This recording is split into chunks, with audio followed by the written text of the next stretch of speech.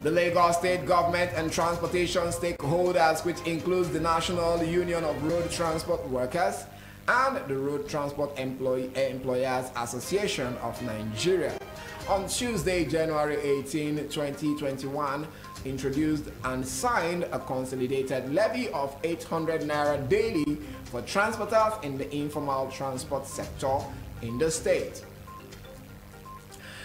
The harmonized levy, which is outside the normal statutory dues collected by these unions, was introduced in order not to overburden transporters with exorbitant levies.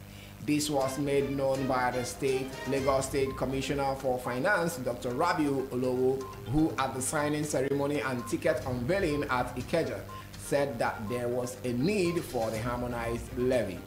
Olowo said that the consolidated 800 naira levy, which will take effect from February 1, was a phased approach to ensure the transport sector reform. According to the news agency of Nigeria, Olowo said the state government carried out a survey 6 months ago and as such realized that an average transporter paid 3,000 naira daily as levies.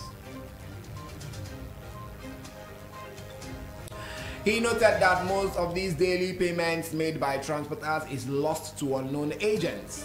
Therefore, the need to regulate the levies and sanitize the informal transportation sector.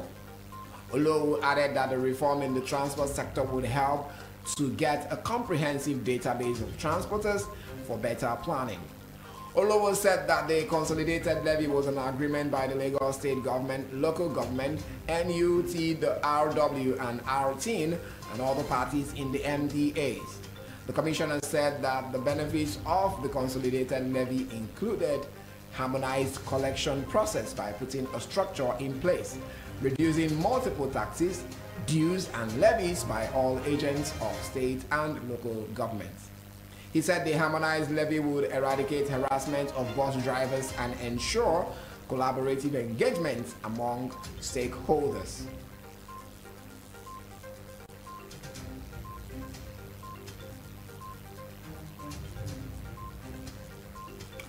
Speaking at the event, the chairman of the NURTW, Alhaji Musliu Akinsoya, said that NURTW and RTEAN agreed with policies that would ensure the development of Lagos State. However, noted that the 800 naira consolidated levy would not hinder the union from collecting its normal statutory levy.